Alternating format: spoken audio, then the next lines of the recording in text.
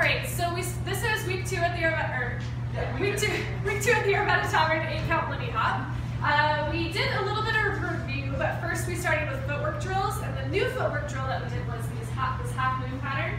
So we're going rock, step, triple step, rock, step, triple step, thinking about facing a different wall each time. So we're facing the back and then the front. So that's going to be helping us when we do leader in front, for example. It's that half moon footwork, same for follower in front. Cool, so new material, we started with building off of this leader in front into a compression,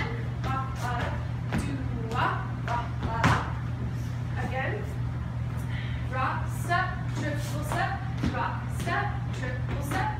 So we're holding on and then letting go, tripling backwards away from each other. One more time, rock, step, triple step, step, triple step. Then we did a circle. This is where we're going from open to close, triple step, step, step, triple step. Again. Rock, step, triple step, step, step, triple step.